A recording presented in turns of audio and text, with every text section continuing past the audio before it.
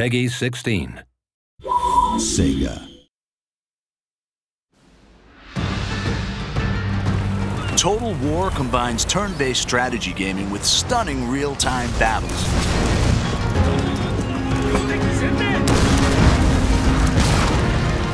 Players take command of nations, armies, and generals as they battle for ultimate victory.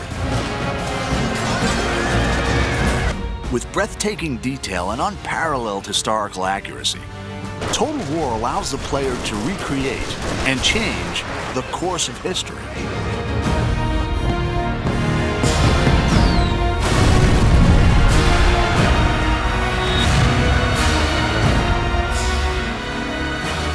In 2011, the award-winning Shogun 2 offered new AI, streamlined controls, and a host of multiplayer features. In the Fall of the Samurai standalone expansion, the Creative Assembly have created the largest expansion pack ever for a Total War game. It's taken us into areas we've never been to before with Total War. It's getting closer and closer to the modern era. I think it's exciting because it's the latest any Total War game has ever been to the modern day, the closest any Total War game has been to the modern day.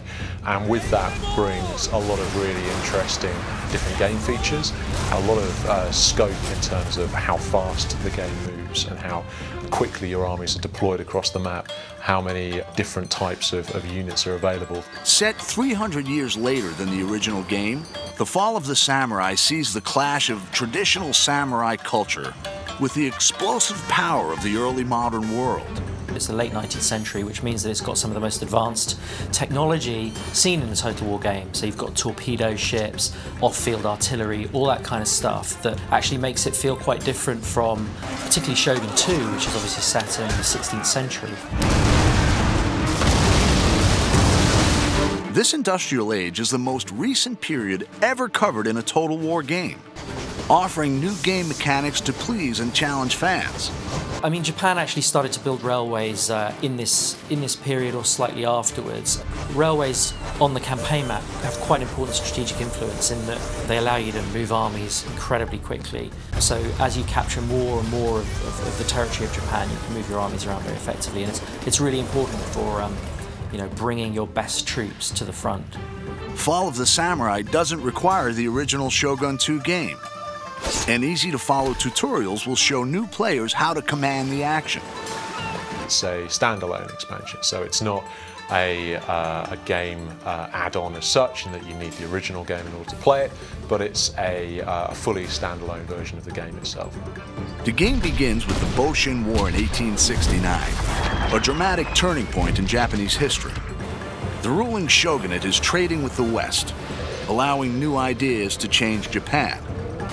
Growing unrest ignites rebellion, which threatens to overthrow the shogun and restore the emperor to power for the first time in 600 years. The shogunate had ruled Japan for hundreds of years, since the time of Shogun 2. But people were getting more and more agitated as the shogunate kind of opened up Japan to foreign influence. And so there was a movement called Revere the Emperor, Expel the Barbarians. And it eventually sort of boiled up into full-blown rebellion where whole domains rise up and try and overthrow the shogunate. The player chooses a clan and decides whether to remain loyal to the shogun or to fight for the emperor. Every clan has their own unique strengths and challenges, civilian, diplomatic, or military. Each faction within an allegiance has its own clan trait, which gives it a very specific play style.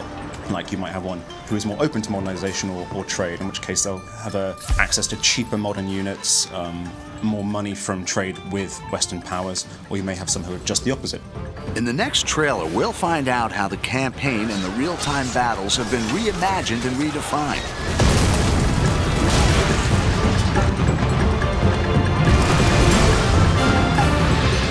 Fall of the Samurai is a whole new experience and an ambitious entry into the Total War series.